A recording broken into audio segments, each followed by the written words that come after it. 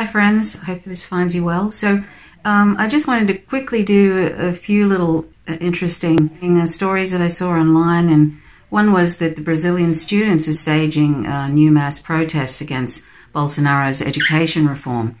You may not be following what's happening in Brazil. I have a very bare understanding of it, except that I know that Bolsonaro is literally a fascist. He's a fascist president. And, of course, coming along with fascism, you'll get cuts to social services and vilifying of journalists. And in this case, there's a whole list of things that fascists do. And one of them is cutting back on public services. And in this case, Bolsonaro has cut back on public education by about 30%. And so a whole lot of students, and this is great to see, have come out against these cuts. And huge protests in the streets of Brazil. That's an excellent thing that's happening, and the other good thing that's happening is because Bolsonaro is so obviously fascist, and he's I don't know who voted him in, and I know that the US was meddling for quite a while before he got in, as they do. But fortunately, his public opinion is dropping significantly towards him. Now it's on the side of people turning against him, which is really excellent. I was a bit worried that it may just. I was a bit worried that he might that it might take a while for people to do that. But he's only been in office about 5 months, and there's already he's already dropping in the public opinion. So that's great to see. And speaking about governments that are not doing so well, Netanyahu is having trouble forming a government, and so there's probably going to be another election. Of course, that doesn't really mean a great deal, because the public, I think there was a report done recently where 50% of Israelis actually believe in ethnic cleansing. So that's when you have that kind of those kind of social attitudes, you're going to get really, really right-wing, genocidal, promoting, sort of prime ministers. And that was Netanyahu, and whoever replaces him, if he is replaced in the future, will be possibly somebody worse. And normally I never ever do stories about Donald Trump. I talk about the US empire, because really it doesn't matter in many ways who is in the front puppet position in the US government. But I thought I would bring your attention to a story that came out a few days ago by the Real News Network, and it was about Jair Kushner and how he's been using Deutsche Bank to launder money, and which is quite interesting, and I invite you to check it out. Just briefly, from what I understand, they've been using. Donald Trump, actually, he even had Russian oligarchs just below him where he was living in the Trump Towers, who were actually laundering money through this 24-hour gambling that they had going. Deutsche Bank, who has apparently, allegedly, Jair Kushner has been, and possibly Donald Trump, I'm not sure, has been using the Deutsche Bank to launder money. And Deutsche Bank has already paid over $600 million in fines for laundering money for wealthy Russians, Cyprus, Germany, and the United States. And this is according to Kay Johnston, Cayjohnston, who has written a book, The Making of Donald Trump, I think it's called. And it's really interesting video, and from the Real News Network, and so do check it out. The thing about corruption, and there's so much of it now in politics, and has been for a long time, but it's sort of, it's in plain sight, and it's just laughable, and it's sort of tragic in a way, because there are people going to prison for parking fines and not being able to get out, and they keep getting more and more expenses, and then they end up staying there for years and years. And in the United States, and here we have people in plain sight laundering money that are in the highest offices in the country. And I'd be surprised if anything happens with this. That there's all these talk of impeachment of Donald Trump. I mean, Hillary Clinton could have been should be in jail. There are a whole lot of people, the people that take lobbyist money in Congress, and most of them do. I mean, that's like just bribes, really. They put forward bills that are in favor of these lobbyists. I mean, this goes on all the time.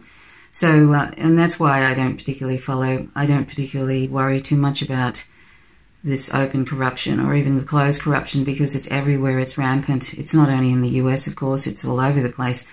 It's in my government here in Australia, not as bad as the US, but it's getting there, where things that are openly corrupt are just, there's no consequences. No consequences for any of this corruption. And so if there's no consequences, then what's going to stop politicians from continuing on doing that? And it's the same in the US government. There's no real consequences, and none of those people who are in the government, Hillary Clinton, Chuck Schumer, and all those people in the Democratic Party and any of the GOP or whatever, they don't want to put one another in jail, because it's, as George Carlin said, it's one big club and we're not in it.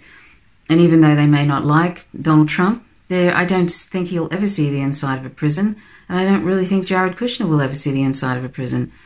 And there's nepotism going on left and right in the Trump administration. You know, what on earth is Ivanka Trump doing running around? She has no experience in any of this, and she's running around helping make deals for her own private companies.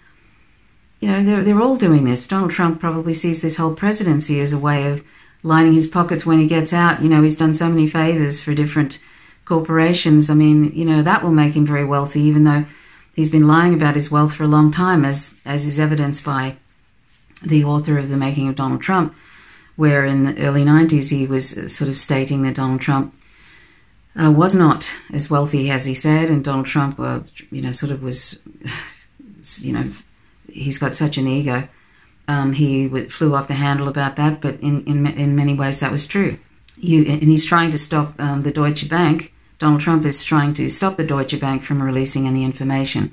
I'm not sure why Deutsche Bank in this case, even though it's really not a bank, it's like a criminal institution, which has been fined, as I mentioned, $600 million for laundering money for various wealthy oligarchs, Russian oligarchs, etc. I don't know why they're deciding to cooperate. Maybe they sort of see the tides are turning and they think they should. I have no idea. But anyway, Donald Trump is trying to stop them from releasing any information about his business dealings.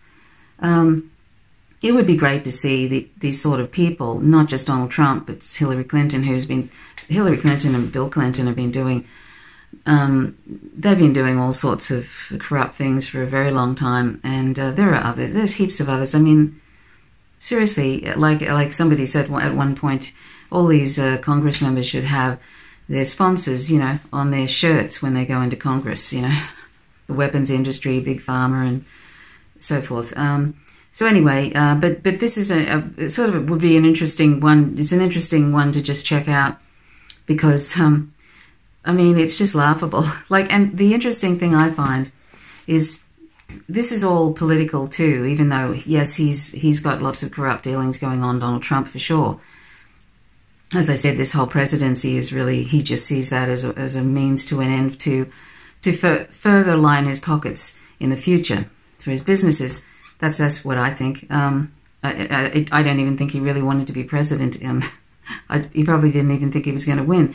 So, and I don't think Melania Trump wanted to be first lady. But anyway, who knows? Who knows what was going on there? But the thing is, they could have found all this out before he was before his inauguration as president. The FBI could have found out all of this easily. This man, this author, I think it's David K. Johnson, he was writing about this, he had that book out, you know, in the early, I don't know when he released it, but he's doing investigations in the 90s. It's all very clear that he's had corrupt dealings, business dealings. So they could have found that out before he became president, and they could have, you know, basically written him off. But this is all about, if you don't have the Russiagate thing, you know, the Russiagate thing was to cover up, partly was to cover up Hillary Clinton's, you know, the DNC, the Podesta emails that were released by WikiLeaks, which showed Hillary Clinton's corruption. And then they made it out that it was Russia hacking. Instead, it was actually a leak by someone within the DNC. Some say Seth Rich, who was murdered. but whoever it was, they leaked to WikiLeaks. And so there was all these podesta emails out there, and that helped. Of course, Hillary Clinton wasn't popular anyway, but that all assisted in exposing her corruption. And she also was promoting Donald Trump in the Pied Piper strategy, as her campaign called it in these podesta emails. The Pied Piper strategy was to elevate Donald Trump so that they had somebody that they thought was an easy win. Well, that didn't turn out very well, did it? So Hillary Clinton lost what you would possibly call an unlosable election. Anyway, so if there is such a thing. So what I'm trying to say is that now that they haven't got the Russiagate so much, of course they're keeping that going anyway, despite Mueller investigations and all of that. They're keeping that going, the mainstream media, because that was a great way of bringing in money. For people were tuning in like it was some sort of reality TV show. So they got lots of advertising for that. But really, that's all political. That was all political to just keep that going against Donald Trump, to help make it easier, they think, make it easier for the Democrats to win in the 2020 election. And this I see as just another political stunt too, that they could have done way before he even was inaugurated, but they've decided to do that now, and the timing is very interesting. So, they just take the public as fools, really. Take us all as fools, they just manipulate, the media manipulates it, and I just find it so sad, and it's kind of offensive that these sort of things come out now, when they could have been cleared up way before. He never would have become president if they'd actually done their job, the FBI and all of that. And most of those people wouldn't, really. I mean, Hillary Clinton, if they'd done serious investigations with her, if she would not have become president. All these people sort of have corruption somewhere along the line. And as I said, the Congress people, they all take lobbyist money, and I see that as just open bribes to put forward, bills that are in favour of these corporations. So I feel it's all corrupt. They also get sort of insider trading information because they can see something happening that's going to happen in the future, these Congress members, and they can, it's basically insider trading really, but it's actually apparently legal. So anyhow, so check that out. I'll leave, if I remember, I'll leave a link to it, the Real News Network, and the name of the video is called Deutsche Bank, Trump's money laundering criminal organization. So interesting that came up was that video games have been used for quite some time now to recruit children to the military, and this most recent one not only would be doing that, but also was just straight out propaganda. This Call of Duty, I think it's called Call of Duty, and it's basically just modern propaganda. I mean, they had one, I don't know if it's the same people that make Call of Duty, but they had one where it was sort of a vilification of Chavez. This was a fair while ago. Basically it's just all propaganda about the US being the good guys as usual. I mean, look how they've rewritten World War II as if they were the ones that helped win, they were the major ones that helped win the war, when it was really Russians who lost millions and millions of people, soldiers, for that war. But anyway, so in this particular Call of Duty thing, Call of Duty video game that's coming out, there's, the Russians are using nerve gas on people, and it doesn't mention Syria, but it's something that looks pretty much like a Syrian situation, and they actually have the sort of white helmets in there, and the white helmets are kind of heroes, and this protagonist in this video is helping the white helmets, and the Russians are just executing people left and right. And so it's a big Russophobia, a big anti-Russian propaganda video game, and I guess that's to condition young people who love these games to have sort of anti-Russian feelings, so that when eventually the US either gets their way and either invade, sort of, I don't know how they could do this without there being mutually assured destruction, but they do want to eventually destroy Russia and China. But, they want, Russia is probably the one that's the most, can hold its own against the US empire in relation to having superior nuclear weapons. But, when they're just sort of trying to create anti-Russian and Russophobia, basically, with young people. And this is in, these video games. So I just found that really amazing, that even though the white helmets have been proven now to not only be sort of doubling as ISIS and al-Nusra and all of this, but they've also been organ trading and all sorts of things in Syria. And here is this ridiculous video game sort of lauding them as kind of heroic and, as heroes. You couldn't make this up. But anyway, I'm just going to quickly talk about Julian Assange. It's kind of awful not knowing where he's at as far as his health goes. In the Belmarsh prison hospital there, if that's a hospital, I don't know what kind of treatment he gets there, but, the last report is that he's really probably gravely ill, possibly terminal. It's very sad to see his mother on Twitter sort of, with these kind of desperate pleas for help and stuff like that. It's really criminal and cruel. But there was one sort of doctor who, the UN Rapporteur on Torture gave an extensive report about Julian Assange, and you can find that online. And he said it's just been psychological and physical torture for him, and that he's done a lot of investigations into torture over a few decades, and he says it's quite shocking what's being done to him, a systematic sort of a persecution by governments, basically. And one particular doctor, Dr. Crosby, said during 7 years of confinement, Assange has suffered a number of serious deleterious effects of sunlight deprivation, including neuropsychological impairment, weakened bones, decreased immune function, and increased risk of cardiovascular disease and cancer. Assange also displayed physical and psychological symptoms as a result of, quote, prolonged social isolation and sensory deprivation, end quote. Quote, I believe the psychological, physical, and social after effects will be long-lasting and severe, Dr. Crosby wrote. And there's an Intercept article. I'm not a huge fan of the Intercept for a number of reasons, but they've written an article, and it's by James Risen, and it's called Julian Assange Suffered Severe Psychological and Physical Harm in the Ecuadorian Embassy, Doctors Say. The UN Rapporteur on Torture said, reports on Julian's condition, quote, what was worrying was the psychological side in his constant anxiety. It was perceptible that he had a sense of being under threat from everyone. He understood that my function was, but it's more that he was extremely agitated and busy with his own thoughts. It was difficult to have a very structured conversation with him.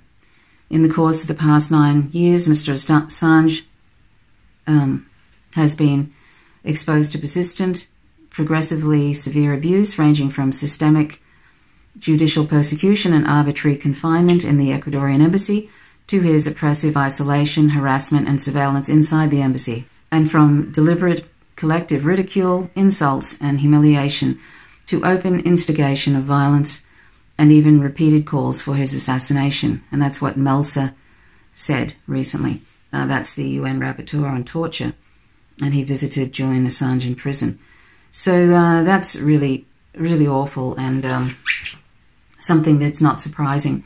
But you can see by when I mentioned the other day that, having no real sunlight, even if he was taking vitamin D supplements, even just that alone, you can get all sorts of serious life-threatening illnesses from D deficiency, in which a lot of people don't even realize that there's extensive D deficiency, widespread D deficiency in the world today.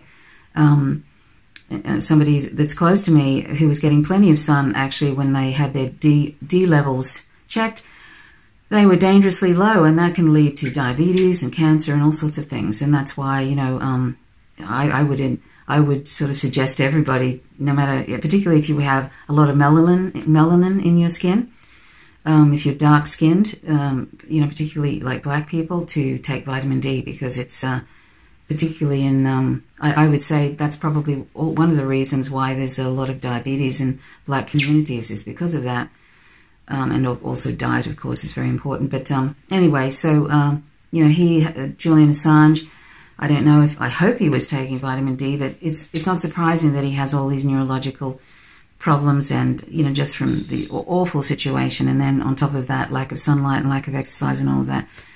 Honestly, over the years, I've thought about him, and I just thought, here I am being able to walk around in the sun and do whatever I want and go out. Even if I spend even just one day where I haven't gone outside the house, I feel strange. It sort of can be a little bit sort of dampening on your happiness in a way, if you don't sort of get out sometime. That's just one day. And this man has spent 7 years in a small room, and what an incredible amount of resilience he has. But still, he's just human. And this has just turned out so terribly. They really have been trying to kill him. It's very clear that you cannot, as a human being, you cannot really keep your health mentally or physically in a situation like that, and they know that. So this is the way of assassinating people without actually assassinating them. This is last but not least I was going to talk about, and this is very, very sad, and of course it's very, very important. And I've actually interviewed the person they refer to here, Georgatis. He's a former coordinator of the federally funded National Indigenous Critical Response Service, and he's been warning. I interviewed him when I was able to do live streams before my rural connection from the national broadcast network became so poor that I had terrible speeds, and it wasn't possible anymore to do live streams, sadly.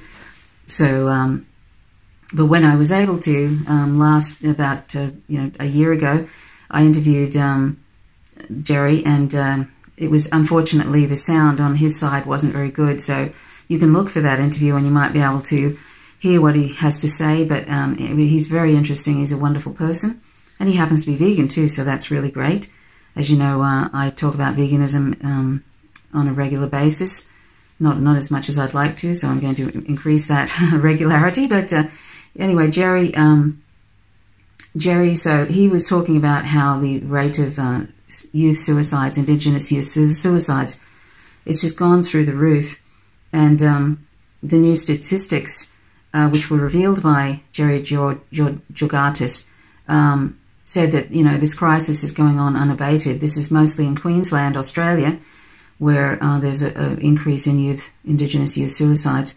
He said, quote, "We need to tell the grim reality," end quote, said Mr. Georgatis, who now leads the National Critical Response Trauma Recovery Project, which has a suicide prevention focus. And Jerry continues, quote, "Until governments take heed and focus, more children than ever before will be lost," end quote. So almost a third of Indigenous suicides this year have occurred in Queensland, and the rate in the state appears to be increasing. About 5% of Australian children under 17 are Aboriginal and Torres Strait Islander, but 40% of the children who took their lives last year were Indigenous. Of the 77 Indigenous people who have killed themselves this year, 74 were living below poverty line, 71 lived in social housing, and 3 were homeless. And it talks about a young girl who was 16 who recently killed herself. I mean, it's just so, I don't know. I don't know. It's a terrible thing, and I don't think the Australian government doesn't take it seriously. And how on earth, when you're Indigenous too, and the kind of, sort of traditions and being close to the land and all of that, and seeing what we are doing in Australia to the land, it's and in the neoliberal and neoconservative governments that we've been getting, and so how it's all sort of in favour of corporations just doing this and that and whatever in some ways whatever they want, eventually they get what they want. It's no wonder, and also just the racism and all of that, all these combination, the poverty, the racism, the devaluing of Indigenous culture in many ways, even though people give token nods to Indigenous culture every time they make a speech, like politicians, but really what are they actually doing? It's a sort of this youth suicide just gives us a really clear idea of how hopeless a lot of young Indigenous people feel. And I'm not sure what in particular is going on in Queensland, I don't know if there's been an increase in racism in Queensland, and that was indicated by the recent election results. I don't know. I'm not sure. I know that One Nation, that's a party that has a lot of racist policies, racist rhetoric. I don't know if that's worse in Queensland. But anyway, it's just something that's just awful. And if ever I'm able to do live streams again or have a decent connection, I hope to maybe interview Jerry again one day. There's a little cat outside the door, wants to come in and visit. Anyway, the name of that article is called Broken Hearts of a Nation and 77 Souls. So you can find that in the Australian. That's not at all a newspaper, a news source that I like. They're a Murdoch Press, I think, but or at least some conservative. Unfortunate, but apparently this is in the Australian, so that's something good that they've done. Just one more thing about Julian Assange.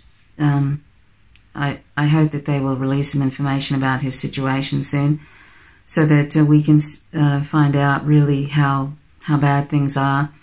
I really hope that he pulls through, because I feel like with the increase in mainstream media talking about actually starting to freak out about their own lives and their own careers with this impending extradition of Julian Assange to the US to face 175 years in prison for espionage, even though he was just doing the job of a journalist that every other journalist does all over the world.